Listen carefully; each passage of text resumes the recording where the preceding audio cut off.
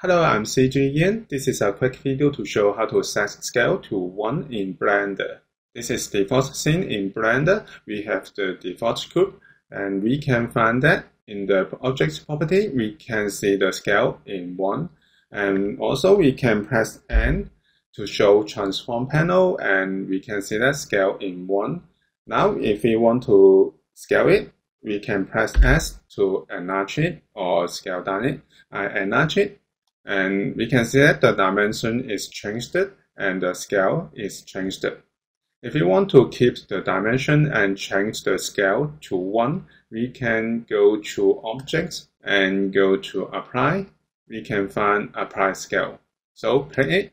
We can keep the dimensions but change the scale to 1. So this is how we can set scale to 1 in Blender. Thank you for watching this video. Hope this helped. Please subscribe this channel. More video will be shared with you. I'm cgian. See you in the next video. Bye bye.